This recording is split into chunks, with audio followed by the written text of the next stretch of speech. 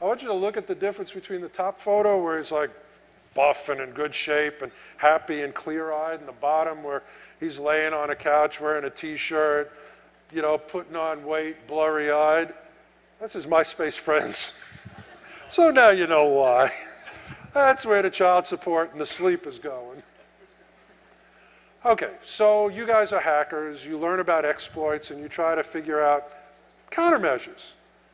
So you wear, you know, you decide, you know, these facial recognition cameras aren't going to get me. I'm going to go to the novelty store and get a Groucho Marx nose and glasses and walk down the street. Won't help. There are now facial recognition algorithms that are being developed and being made better and better and better and better on a daily basis almost, that any piece of exposed skin can be compared. 95% accuracy. Now, for certain things, that's crap. That means if you check 1,000 people, you're going to get 50,000 false positives. The answer to that is you take that subset of 50,000 people and you rerun them until you're fairly accurate. But the nose and glasses won't work.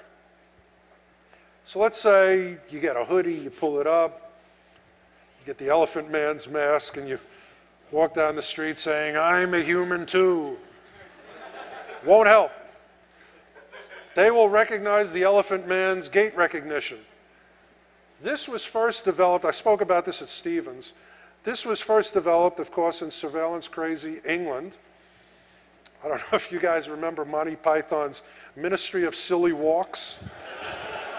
That's probably who developed it. But they have a thing that can tell who you are by the way you walk. And the proof that it has some potential, FBI is investing $1 billion, I mean like the little guy, $1 billion in the technology. Cameras are going to be able to look at how you walk. You wear a hat, you wear a hoodie, you wear a mask. It's Bob with a hat, a hoodie, and a mask on. And by the way, this is one time when intrusive technology was great. This guy was a pedophile, and they found him molesting little children on pedophile websites. That was the original photo. Dutch cops figured out how to unswirl it, and they arrested him. So even if you think you can conceal your photo and do other things, forget it. All right.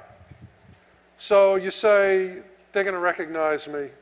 They can tell how I walk. I'm going to get in my car, and I'm going to tint the windows, and I'm going to travel safely, and only like pop out at the last moment and run into the building.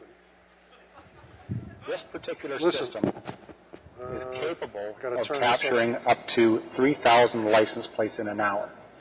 We have 2 forward-facing cameras and 1 side-facing camera. The side-facing camera is out at a 90-degree angle, and it's basically for doing parking lot applications. I can go into a parking lot of a shopping center and drive down the lanes of the parking lot, and as I'm doing that, I'm running every single license plate in that parking lot. The forward-facing cameras, one is forward-facing to the lane to the left, and one is forward-facing to the lane to the right. And what I'm getting there is typically oncoming cars, and the camera to the right would be either cars in the number 2 lane or cars that are parked along the side of the road. So what the screen gives you here is it gives you an overview picture of the vehicle. The software then isolates the license plate and it gives you the plate patch. And what you see here in the yellow box above the plate patch is what the software actually read the plate to be. So one of the other applications for this system is to frequently check parking lots for vehicles that are of interest to the police. Just want to show you one thing. But auto theft and traffic enforcement only scratch the surface of what ALPR is capable of doing. We also have... Look at that picture. That's for real. This if you are observant enough, drive down the interstates, you will see every overpass, every bridge abutment, every possible place to mount a camera. Cameras are now being mounted. If there is a BOLO, if there's a be on the lookout notice for Bob driving Subaru license plate ABC 123, it will be programmed into the license plate recognition alert. The minute you drive down the street, a cop will know where you are be vectored right into you. That's a good thing. Now, a bad thing, Bob is an annoying hacker. We want to know who he's meeting with and where he's going, but he's really sensitive to surveillance. And he checks his car for bumper beepers, and he doesn't have an iPhone, and he takes the battery out of his phone. And he pays cash for everything. They can still track you. A couple of things, and I'm going to now start going through this at the speed of light because we want to allow time for the Q&A. It's gotten so good. This is a real Quaviti billboard. They now have billboards. You look at the billboard looks back at you, knows how long you're looking at the billboard, what you were looking at.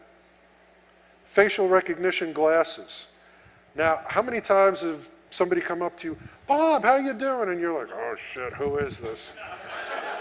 All you have to do in a couple of years, hit a button. Oh, this is Fred, he owes me $50, and you know, he's always trying to mooch money off of me. Yeah, I'm sorry, I don't know who you are, go away. This is an actual beta testing pair.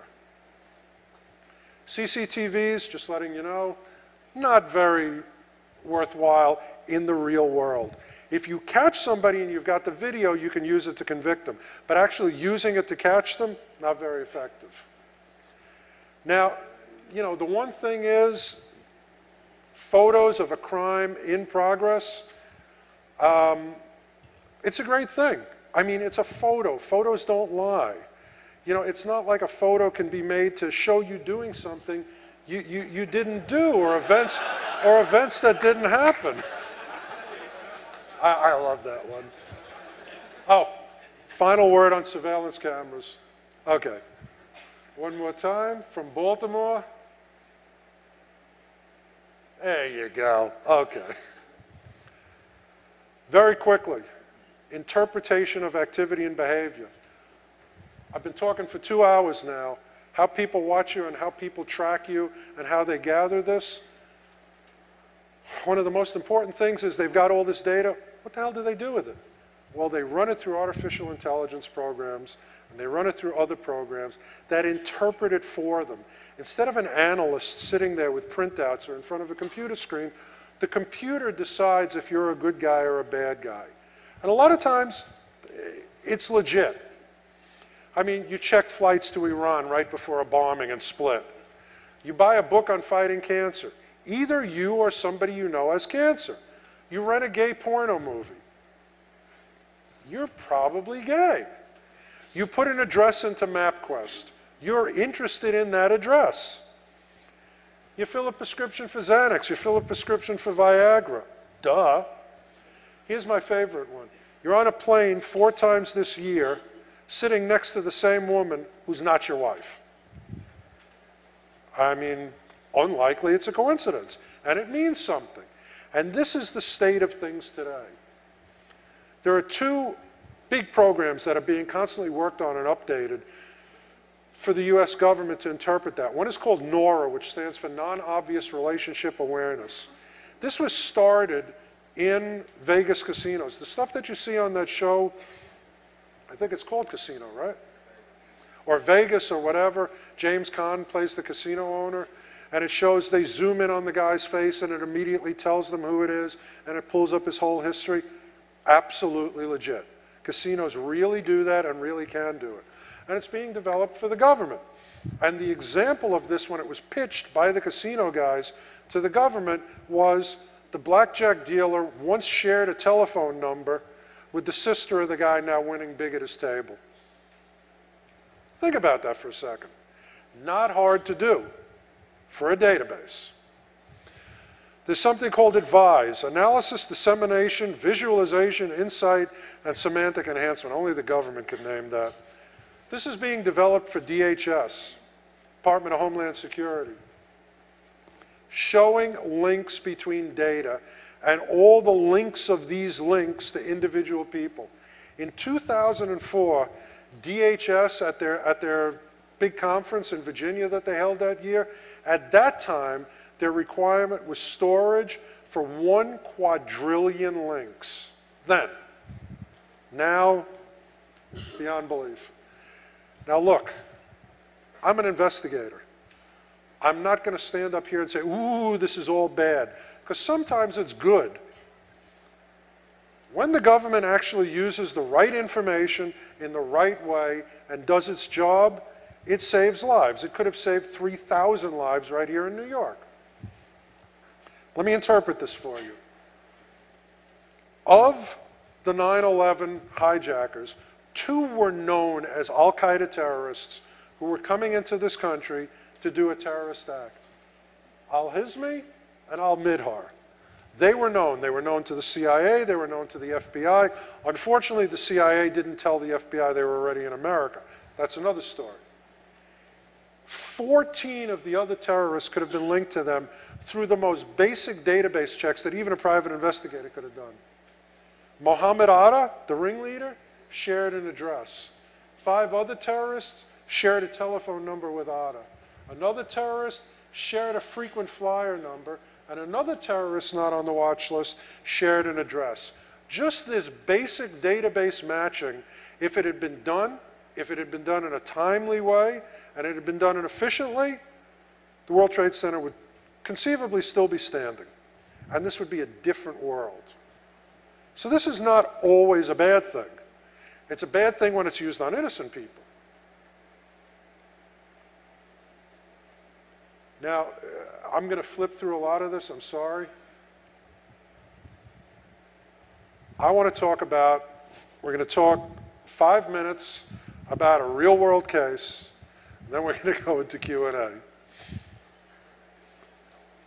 When you're an investigator and you're building a profile on somebody, when I teach these classes, I tell people it's like pulling a piece of string. As soon as you have something to pull onto, something to hold onto, and start pulling, you're going to get more information and more and more. Now here's a very, very typical use. You have a telephone number. Everybody knows the telephone number is going to give you a name and an address. From there you get a date of birth and a social security number. By the way, anybody who doesn't believe me, I'll demonstrate it to you later. Past addresses, family members, places of employment, businesses, corporations, real property, public records, marriage, divorce, voter registration, criminal records, civil court, every type of filing, UCCs, taxes, permits, licenses, carry permits for guns, your driver's license, your motor vehicles, accidents you've been in, credit reports, phone bills, credit card bills, 800 number calls, purchasing histories, donations. I don't have a screen big enough. It would go up, down the ceiling, down the other wall in the back. As long as you've got a good starting point, you can build on it. This is basic database investigation. It's done a billion times a day by law enforcement and private investigators. So, look familiar?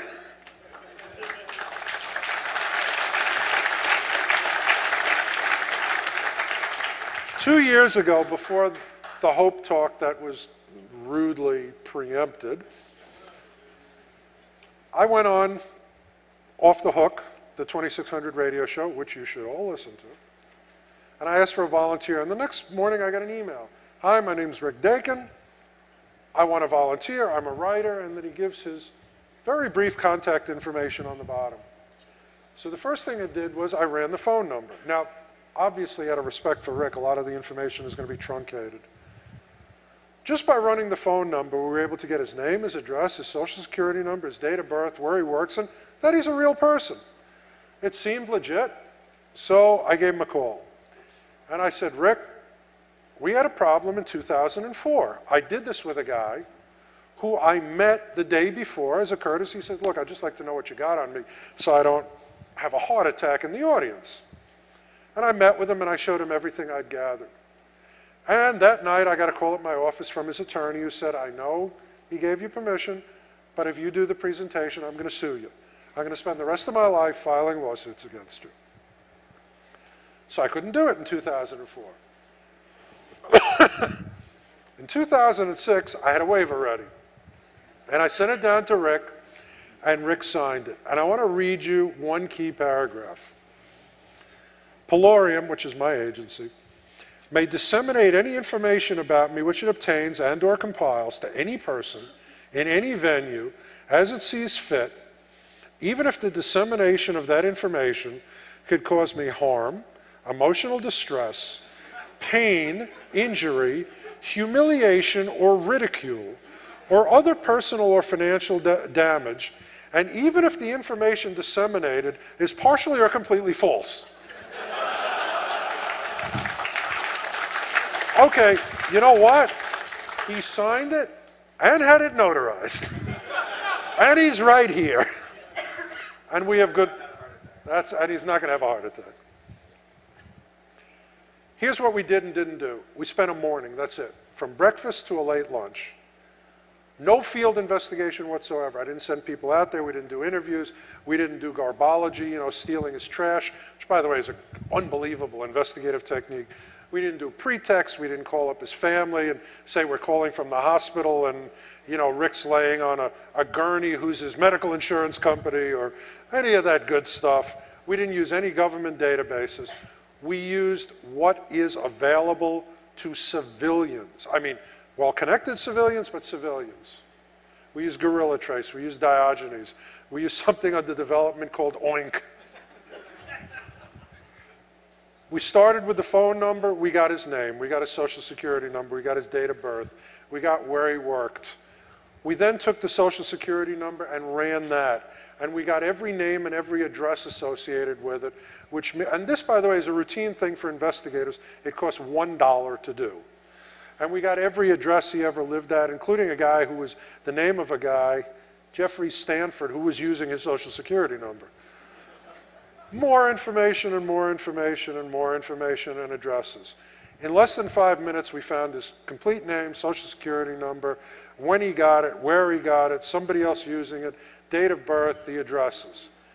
Then we pulled Rick's credit report, which he signed a waiver for. And we got everywhere he banks and how much money he makes and all the employers he's ever shown and how quickly he pays his bills. And he pays them pretty damn quickly, which is good to know because he's taking me to dinner tonight. And we found out that he's shown as a property owner at his address. And we pulled the property record and we pulled the property appraiser record, which said $89,000. And we figured, no way, you know, not even in this economy. And we went to Zwillow, which is even better, and they gave us an appraisal of $174,284. And then we decided to take a look at the property, again, without leaving the desk. So we went, we got closer, and we got closer, and we got closer, and Rick was looking up at the saddle. That's actually the photo that we got off of his MySpace page. So that was legitimately obtained, and we found out what his apartment is like. And he lives in Florida, and remember that big parking lot. There's no public transportation, big parking lot.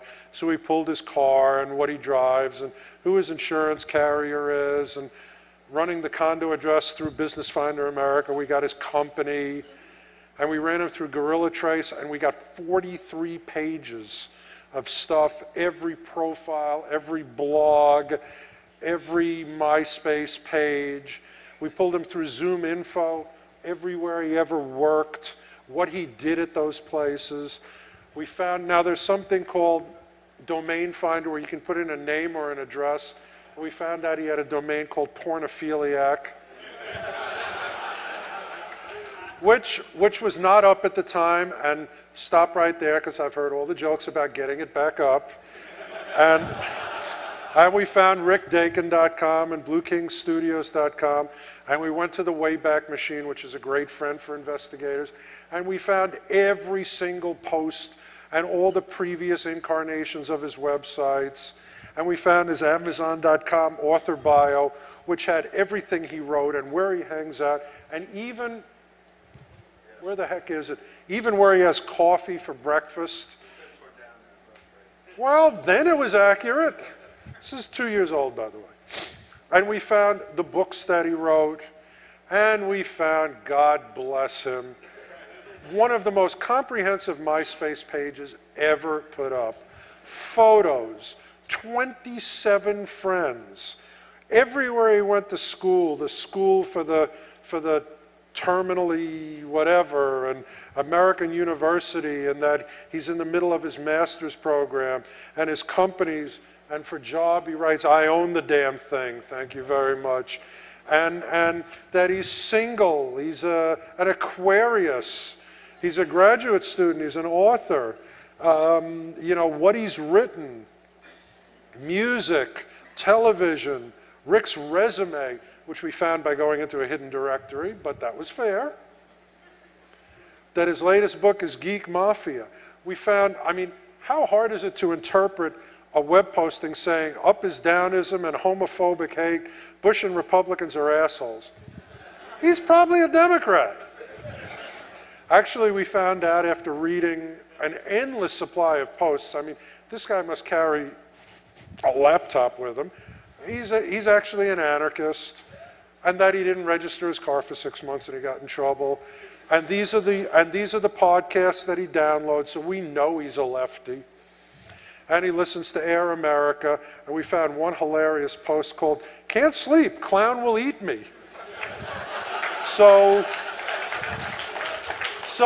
we know that he's either a Simpsons fan or he spent too much time in Hungary, or as a kid he was frightened by a guy with a big red nose. And we found photos, which I have to tell you, the holy grail of investigators. If I'm going after you, I want to know what you look like. I had more photos. Here he is, by the way, lockpicking at a previous con. And all of his friends, who they are, where they live, they own cats, they're black belts. One's a literature professor. One is involved with Ringling School of Art and Design. Real place, by the way. I thought it was a joke. I mean, all of his friends. We find his parents, where they live, that he's got no felonies or serious lawsuits. We found his cell phone and traced that. And then we went into the marketing databases and we found out he likes Mexican food and Thai food. He used to go to this place near Cryptic Studios called Hobies or Hobbies? Hobies, and he used to eat there a lot. They had a sandwich called the Rick, not really, but almost. And then one moment of confusion. We find there's going to be a launch party for his book, Geek Mafia, which he had just written at that point. Good book, and we're going to be giving it out for free in about 2 minutes. And I find this guy. That is you? Okay. Is that you? Okay, but it sure looks like him. A freakish resemblance, like separated at birth. But one is Rick Dakin and the other is Kyle Cross. And Rick had said, well, you might find some interesting things out about me, and one thing in particular. Yes, I did. Yes, I did. I told you about it. But maybe, aha, an alias, another life. But then I ran Kyle Cross and I found out that when Rick was in California, Kyle Cross was in Washington, was in Florida, and it wasn't him. So, to summarize, in 4.5 hours, Rick's name, address, everywhere he ever lived, everywhere he ever worked, all of his friends, his religion, his sexual orientation, his date of birth, his social security number, his freaking astrological sign, basically everything he does, everything he likes, whatever. Real world example on Rick. I always wanted to say this, but wait, there's more. After Rick and I did this, we got to be friends, mainly because he figured he better be my friend. I know everything about him. But we really did get to be good friends, and we started talking about doing a project together. And Rick called me up, and he said, I got a great idea. You know, when we meet, I'm going to talk to you about it. And he says, let's do a book where you investigate me. I try to stop you, but we have to do it differently since you've, and we tossed it around and we figured out, and if you know me and Rick, this is even going to be funnier, but even if you don't, we made a bet. The bet is Rick tries to hide. I try to find him. I mean, actually find him. You are at this location right now, or tag you're it, or that sort of thing. If Rick can stay hidden for 60 days, he wins. And I have to vote straight Democrat in the next election. And trust me, you would see on Google News, private investigator jumps off bridge before that happens. If Rick stays hidden for 60 days, he wins. If I can find him 10 times, in the year, I win. And he has to vote straight Republican. And you would basically see novelist jumps off bridge before that happens. So we made this bet, and Rick, and this really happened. We put a year into this. We're done. We put a, huh? Right. We finished, when did I come back from Belize? When was the Church of Cthulhu thing? No, I'll explain that. I'll explain that in a second. When was that? Okay, we finished in December. Right. So what happened is he really tried to hide. He got offshore bank accounts and credit cards and phony names and stayed. I mean, it was his excuse for staying with every girl he ever met. But he got a fake place and he started dealing. I mean, dropped phones and everything. I mean, he really tried. And I caught him pretty easily a couple of times. And I'll tell you about some of the busts. We wrote a book about it, by the way, called Stealing Your Own Identity. There's a website up, and you can register for the book, and we'll give you autographed copies if you register. And yes, I am shilling this, and I've never done this before, but if I stood here till midnight, I couldn't cover all the stuff. So yeah, there's really a reason for the book. And here's some of the busts I did. And by the way, we called a truce after the 9th bust, so we can both vote our consciences and basically cancel each other out, I'm sure. So the truth is, we should probably, go out for dinner on election day and not even bother. And then I'll sneak out and vote, but never mind. So here's what I did. Let me tell you about some of these busts. Rick is an author, and he sells a lot of his own books. He's got like a house full of books. And he services Amazon, and he services people who go to his website. So I set up a dummy email account. I started emailing him as a bookstore owner, as an obnoxious British bookstore owner. But in each of these things, I tried to be fair. And I called myself Rusty Shackelford. And he didn't know, because he's not a TV watcher, he didn't know who Rusty Shackelford is. He doesn't know that's the Prince of Paranoia from King of the Hill. So, oh boy. So I started emailing him, and he started emailing me back. So I can't get your books, you're not responding, I'm going to cancel this order and go with somebody else. And he started emailing, I'm sorry, Mr. Shackelford. And finally, I got an email from him. We had an alert that would send it right to my cell phone. And it didn't matter. I was sitting in my office when he responded. He was eating breakfast in a Panera cafe, and he logged in from Panera. And I got the IP address, and it was a traceable IP address. And I didn't have anybody in the area, so I couldn't really do tag you're it. And he was 1,000 miles away in Florida. I was in New York. So I got the phone number of Panera. I said, this is an investigator. It's urgent. Get me the store manager. This is an honest-to-God true story. I've got an MP3 file of the call, and it's going up on the website. Everything I'm telling you about will be proven. So I said, sir, my name is Steve Rambam. I'm an investigator. All true. I didn't lie. I urgently need to reach a guy who's in your store. He's about 250 pounds. He's bald. His name is Rick Dakin. He said, well, we know Rick. He's a local author. I said, look, you've got to get him to the phone. So I hear the manager going, Rick Dakin to the manager's phone. And you'll be able to hear this. And Rick goes, yeah, hello. And I said, Rick, you're busted. That's number one.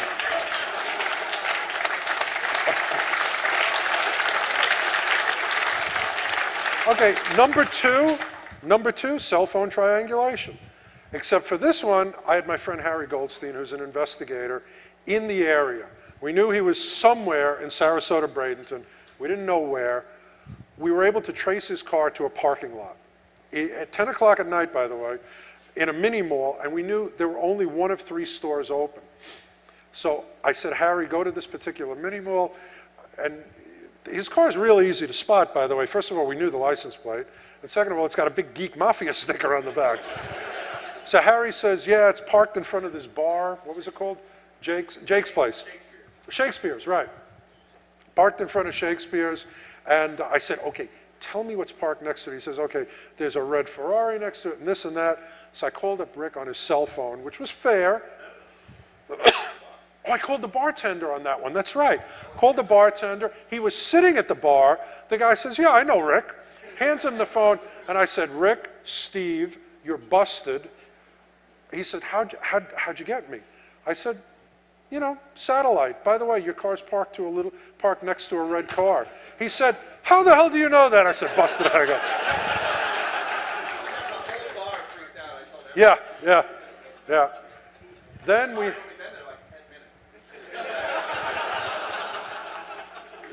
we did a credit card trace to an airline ticket. We found one of his credit cards that he purchased because we had gotten a frequent flyer number. And the frequent flyer, by the way, was inactive. So I went onto their website as Rick Dakin and reactivated it so I would know exactly what flights he was taking, what seat he was in and everything. And my little cousin was getting bar mitzvahed in Los Angeles, and I saw that he was flying through Los Angeles. 6 o'clock in the morning, he goes to check in. I walk up to him, I say, hey, Rick, how you doing? At LAX. I'm wearing a Brooklyn Dodgers sweatshirt. I put my arm around him, and a guy takes our picture. His face, you know the MasterCard, what, priceless? Match.com. Okay, this is the one where I thought Rick was actually going to, I mean, he's a big guy, and he takes martial arts. I used to box, but I'm getting old. Fortunately, Kung Fu Panda calmed down, and he didn't kick my ass, but I'll tell you what happened. I got this really attractive PI from Arizona, Michelle Stewart, real nice looking girl, who's a good friend of mine. Look, Rick's a single guy, computer literate. You know he's got a Match.com listing or something. So we did the proximity search, and we found his listing. No name. Just like, you know, horny author or something. I forget what it said. But we found it. And we set up a phony profile for Michelle. And we got her a drop cell phone and an identity and everything. We set it up like it was a CIA. Believe me, better than that Italian CIA operation. And we had her start corresponding with Rick. And just the hilarious profile. I used to be a cheerleader, now I'm a nurse, I'm moving to Florida, I'm going there to check out jobs, I'm just getting divorced, I haven't dated in years. Guys love hearing that, by the way. You know, I'd love to meet you while I'm there. And Rick is like, yeah, sure. So they set up a meeting, and we thought it was going too easily. We thought, oh man, Rick is a smart guy, he's really seeing through this one. So we set it up where we started calling his cell phone, and we busied out his cell phone so she could call, and he would hear a real voice. She could call with this really sexy, naughty voice and say, I'm on my way to the cafe, whatever it was, and just in case you don't recognize me, I'm wearing cut-off shorts and a white tank top, and I'll be there like 10, 15 minutes late, wait for me. Let me just say that Rick was there, and I walked in with a bouquet of flowers. So, yeah, and Michelle never left Arizona, and she sent him she sent him a whole note, I'm really Michelle Stewart, and I operate JAG investigations, and so on and so forth. Okay, now one of the more annoying ones, at least in terms of privacy, I knew that Rick wasn't feeling well. And I knew that from some purchases he had made. So I went and I did a Google proximity search near his house, found his pharmacy, called it up. They said, yes. I said, I'm Rick Dakin. You know, I just want to be sure my prescription's ready. Because I wanted to find his doctor's name.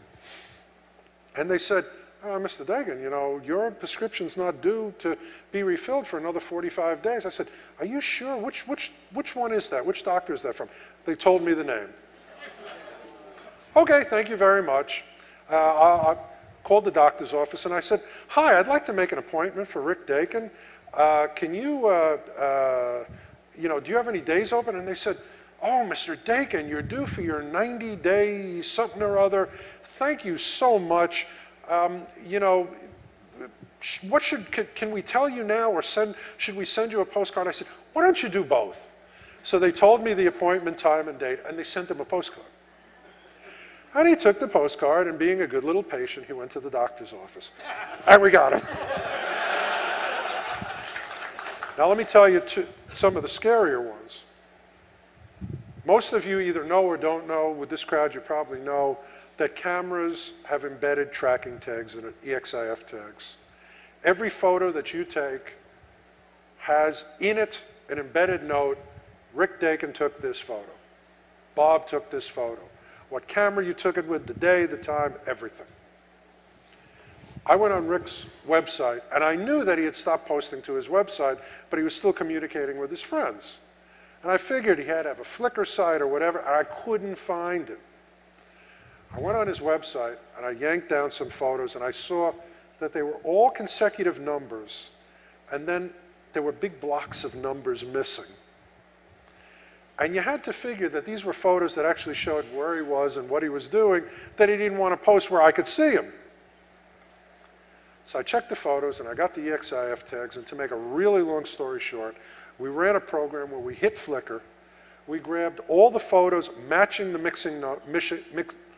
matching the particular EXIF tag numbers and those ranges. We checked them for the EXIF number.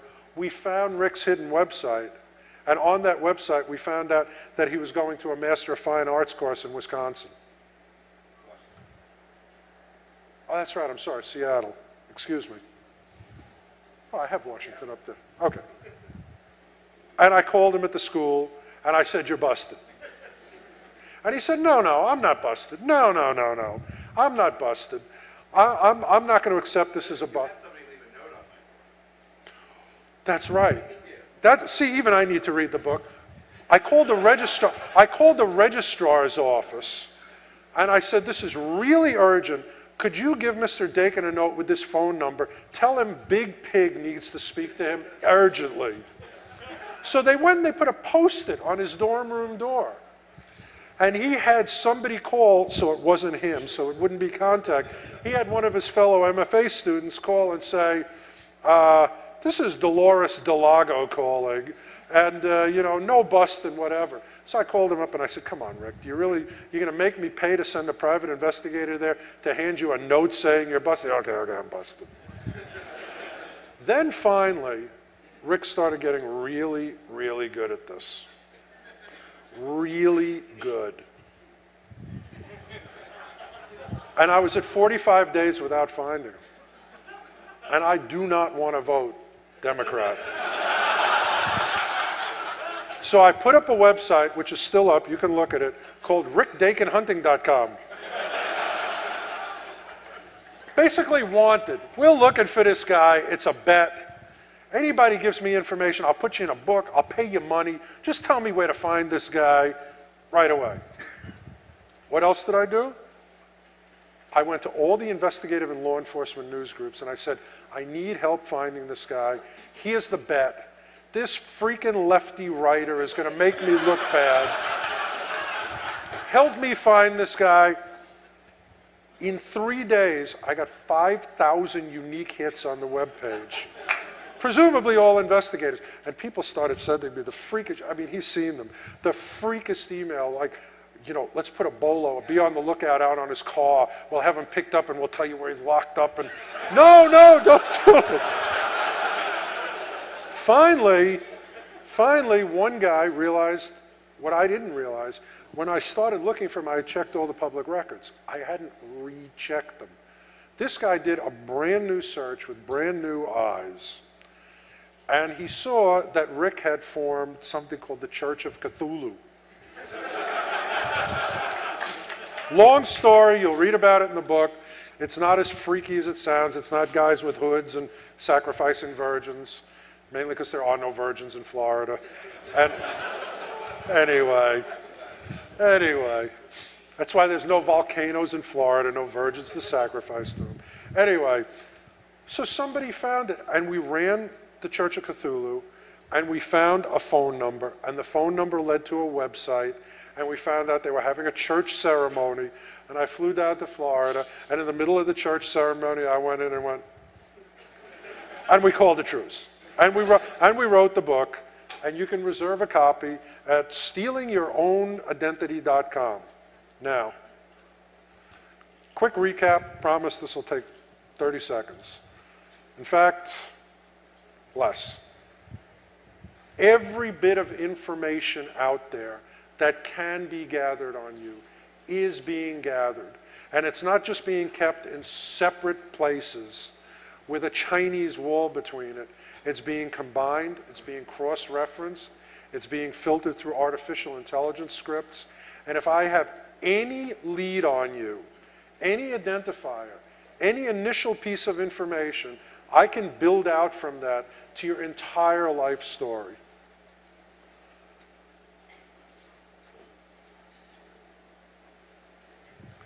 There's a reason for it. It's not all privacy invasion. If you apply for a mortgage, the bank has a right to be able to find out about your finances.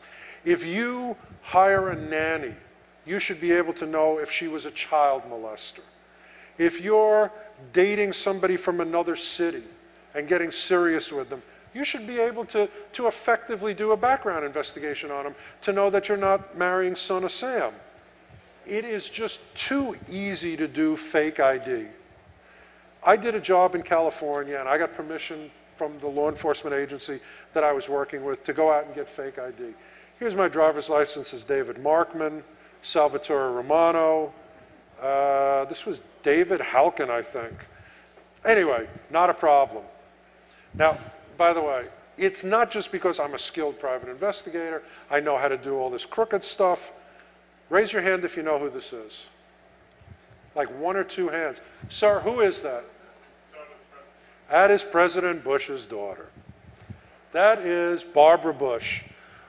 I don't know if you remember this, about 5, 6 years ago, her and Jenna got fake ID so they could go out drinking underage. Now, how you do that when you've got 3 Secret Service guys glued to you, I don't know, but this is their fake ID, which was confiscated, and a guy sent me an email of it, and, you know, anybody can get this. Anybody in college knows how to do that. You can buy passports, you can get bank accounts, you can do whatever you want. LifeLock, this moron who's on every radio station, enroll in LifeLock. Here's my social security number, I have no fear giving it out. Yeah, somebody took it and used it and cashed checks with it. It's just too easy. Just a couple of things. While there are good reasons for the government to have data on us and use it, occasionally they get out of control, like their falafel data mining program. I don't have time to tell you about this. Look it up. We are going to go right now into, one last thing.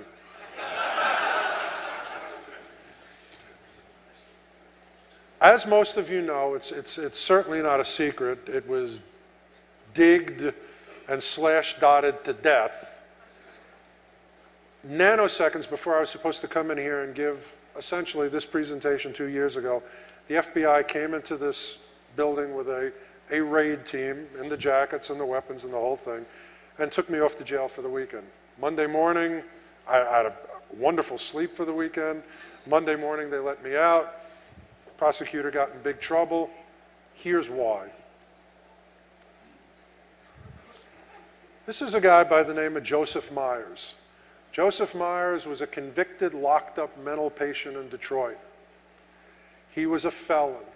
He was a fraudster. He was a bad man. I wouldn't say that on video and in front of all kinds of press if that wasn't true. Joseph Myers is also an FBI informant who changed his name to Joseph Franz von Habsburg-Lothringen legally and tells all of his targets he is the Crown Prince of Austria. In fact, let me repeat this, he is a convicted felon, incarcerated mental patient named Joseph Myers. Why do I care about this guy? And by the way, I can put up this photo because it's part of court documents. All of this is public record. Anybody thinking of suing me, it's in USA versus Santoro. I'm quoting a public record. What was my interest in this? A law firm came to me and said, we have a client by the name of Albert Santoro. Albert Santoro is an assistant district attorney, good guy. Goes to clubs, meets a guy at a club. Guy at the club says, my name is von Habsburg-Lothringen. I'm the Crown Prince of Austria. Introduces him to somebody who wants him to manage money. Before long, Santoro was arrested for money laundering. He never took any money. He never laundered any money. He's charged for the intent. But we don't know who the heck this guy is. I got hired. My specialty is missing persons and tracking people down. I got hired to find out who in the world this prince is. And I find out that he's the former Joseph Myers from Detroit. I find out he's got a long history of frauds and drug crimes and violent stuff. I found out that he's living in New York, in Soho, with a woman and 2 kids without having divorced his wife and 3 kids in Detroit who he abandoned. I find out all sorts of bad things about him.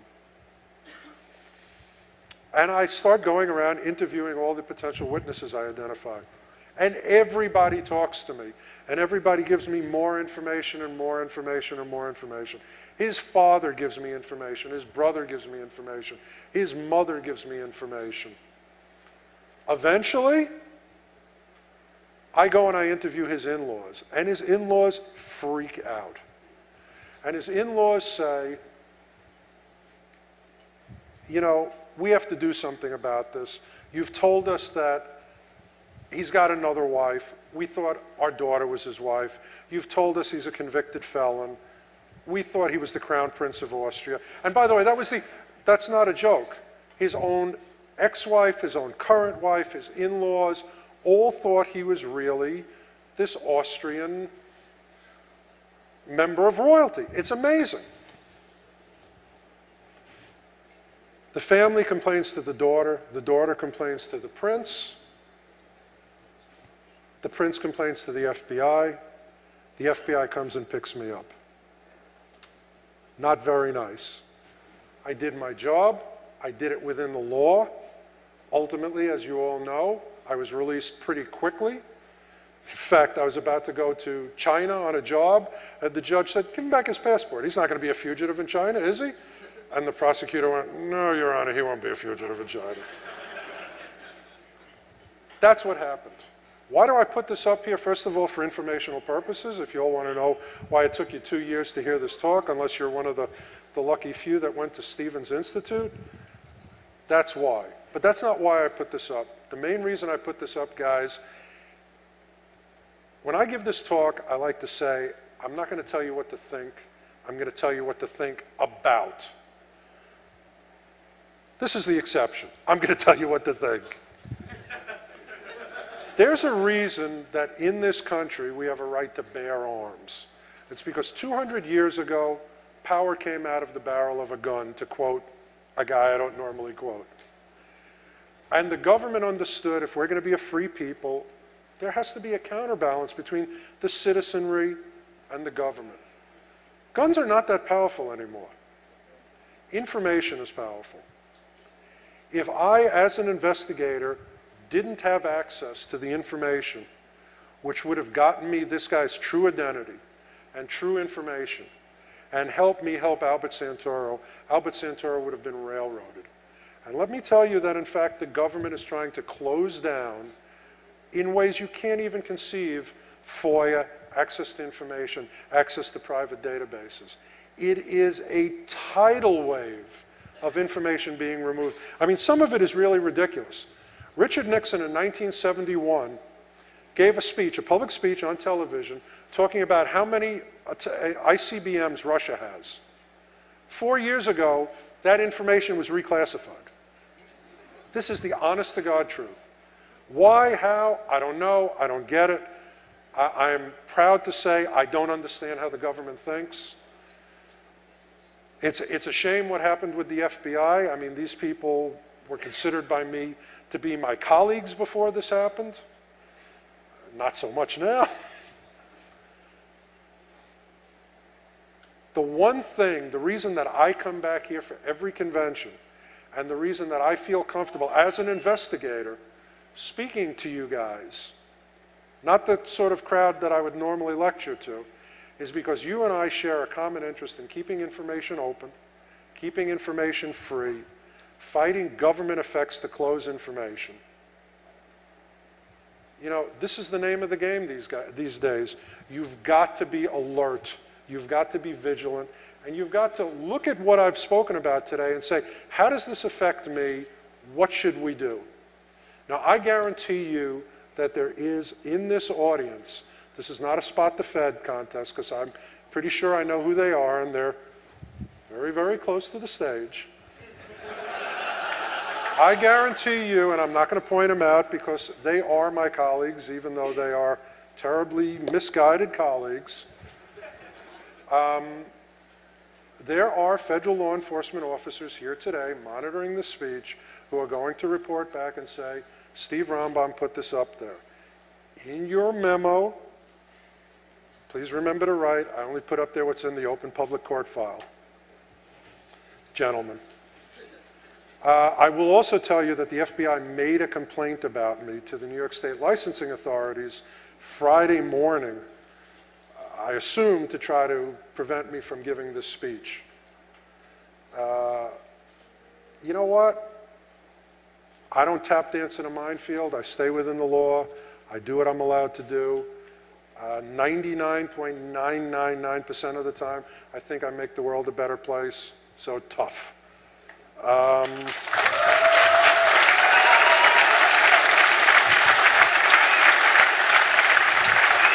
One last thing. One very last thing. And this is from the Payback as a Bitch department. Remember that wife that I told you about that he abandoned 13 years ago? No child support.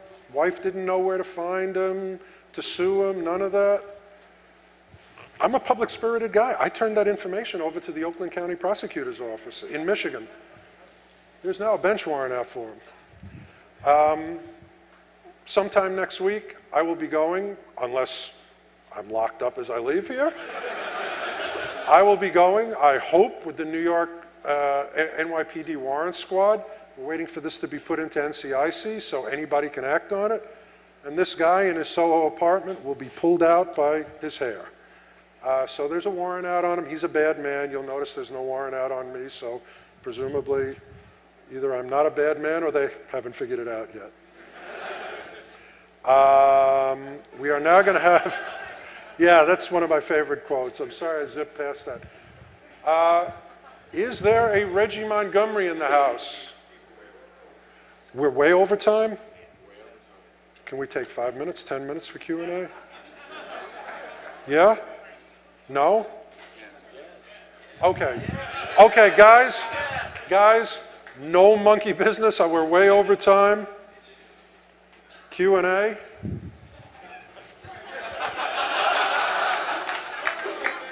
Rick, you, me, and Reggie. Okay, now let me tell you, I have these little false credentials. Everyone gets one who asks a question. Rick is giving out copies of Geek Mafia, and the best question gets an Investigate Naked t-shirt. So please, don't waste time. Ask a good question. I'll start with a quick question. You were talking about Google, and the guy in Florida, he had searched the bullet wound to the chest, the right side of his chest search. And the detective recovered that, you said from a cache. Did you mean, I just want to clarify, did you mean from a browser cache on the client side, on the suspect's computer? I don't know the answer. Server? I don't know the answer. I know it was recovered from his computer. Okay. His computer was seized, it was recovered. They did, I don't even know who I'm talking to. It's like the voice of God talking to me. But Steve, Steve, this is God. No, thanks. I know it was recovered. The guy's name is Justin Barber, so I'm sure with a minimal amount of investigation you can find it out. If I knew who you were, I'd give you a little private detective badge. Here you go. Yeah, me too. Next question. Catch. Oh well. Boy, that was a girly throw. I work for a school district in Kansas, and I'm just actually transferring school districts. I was looking at the website, and they are, I guess you could say, pimping out this, I guess it's like an Amber Alert flash drive that they can give the parents to put all their child's information on that's needed for the Amber Alert. That's an awesome idea. And I think it's good too, but how, I mean, if you lose that. You mean like the photo and the date of birth and stuff like that? Everything that's it's a great idea.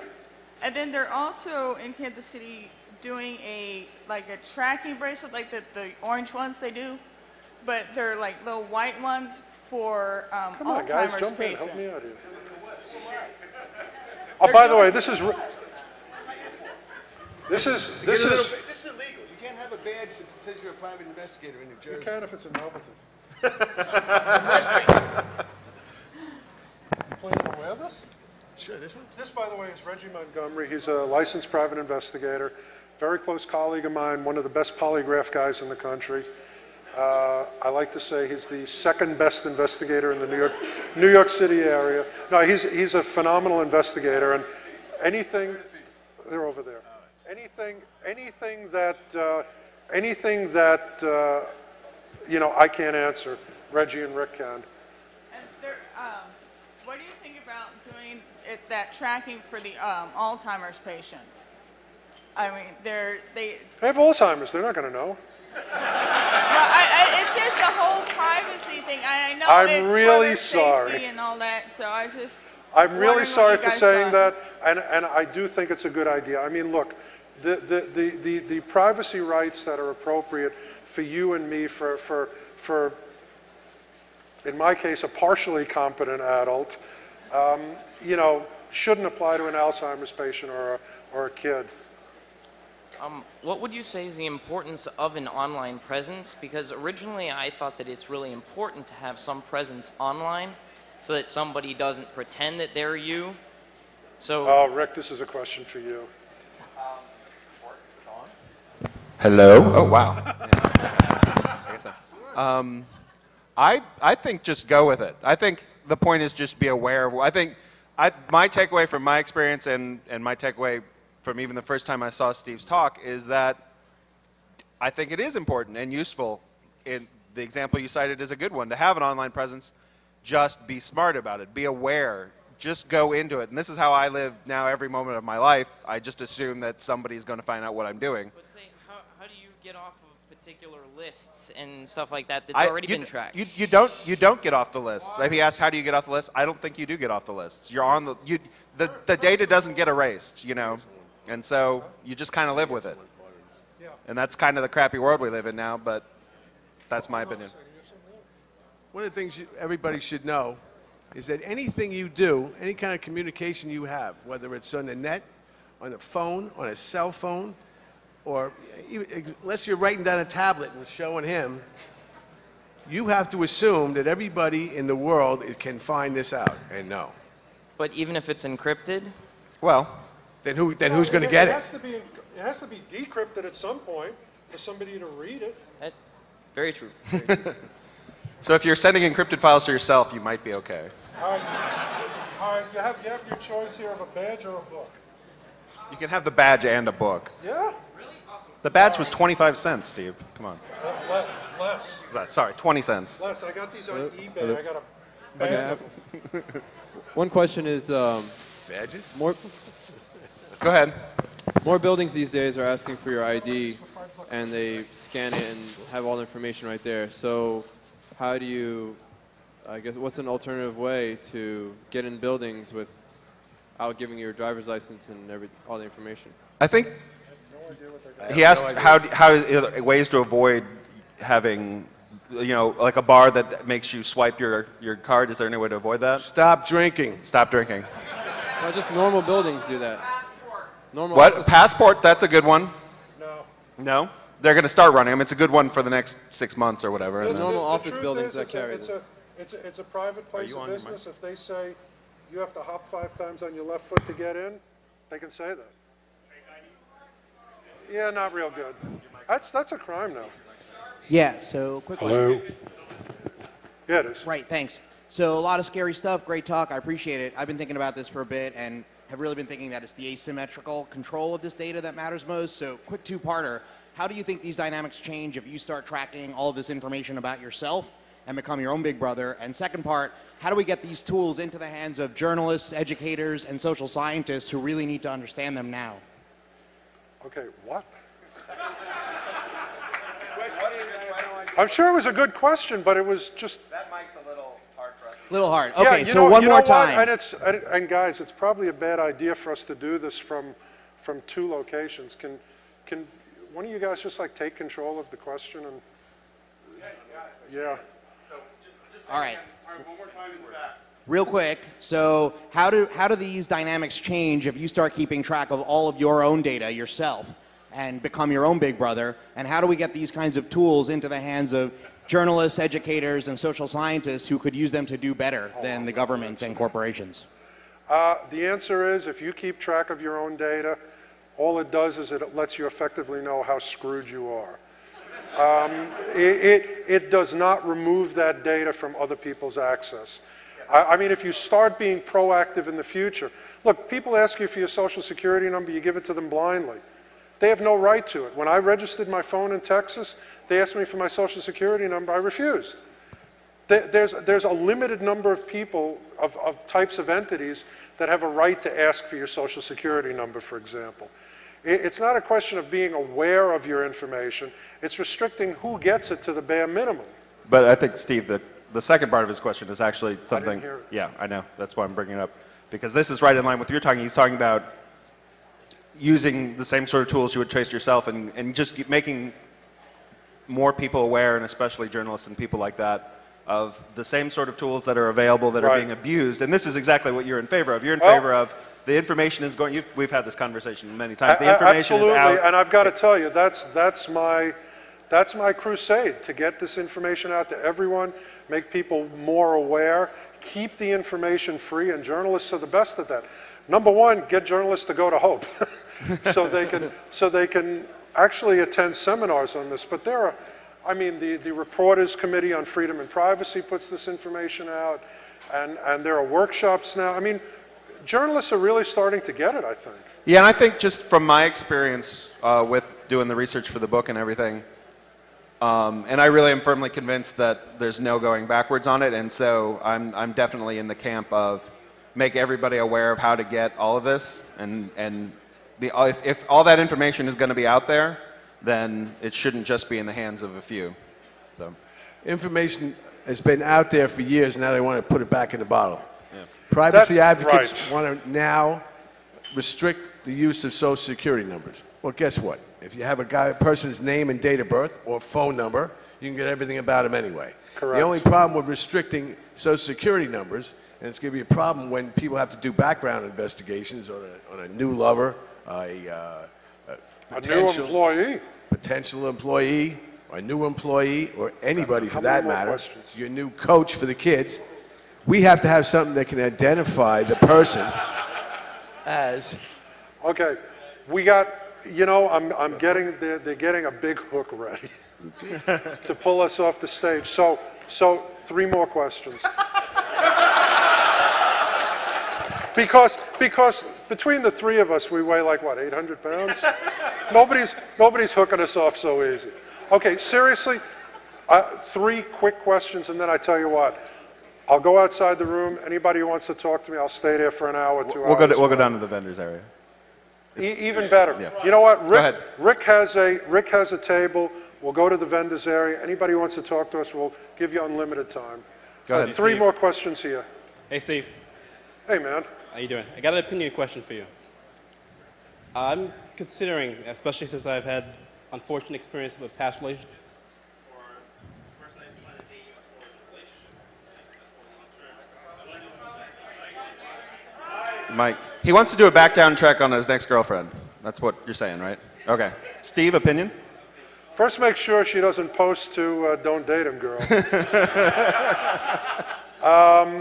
Look, the truth is, the amount of public information out there is extraordinary. For something like a potential date, Frank, unfortunately, I'm sorry to say, you don't need a private investigator.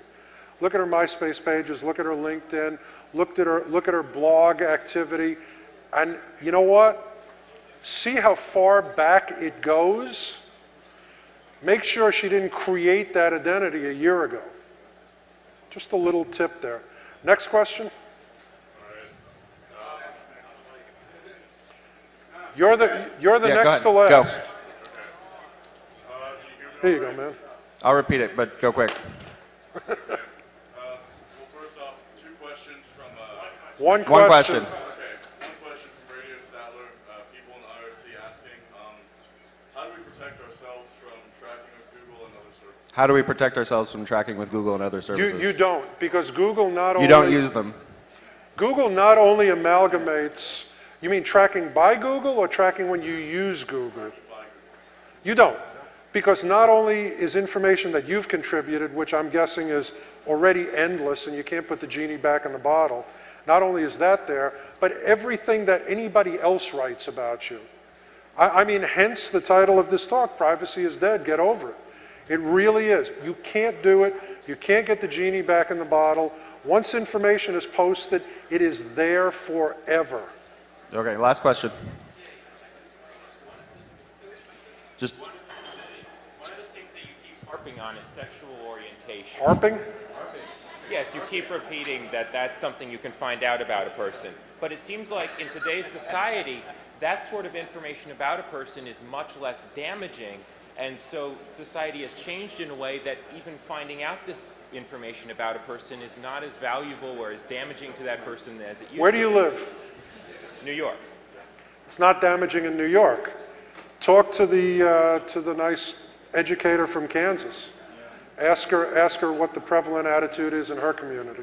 Would it be better if society became a place where it was okay to know these things? Of course. But haven't you been listening to me for 3 hours? And I've heard this talk now. Yeah, I've heard this talk several times. And his point he's trying to make, and I kind of had sort of the same reaction you did the first time I heard it. His point he's trying to make is that it's something that traditionally and still today most people want to keep private and are not aware how they're. So as an example, but it's one that gets politically charged, especially for radical lefties like us. There's discrimination. There's discrimination just on your data. Are you an African American? Are you gay? Are you Jewish? Are you a left-winger? Are you a right-winger? If I look at your data, I will find something to dislike about you potentially. And what I'm saying is, you need, maybe quickly, but what I'm saying is you need to be aware that that information is out there the same way just your name and address is out there. All right. Thank you very much, folks. Thank you, guys. Oh, that's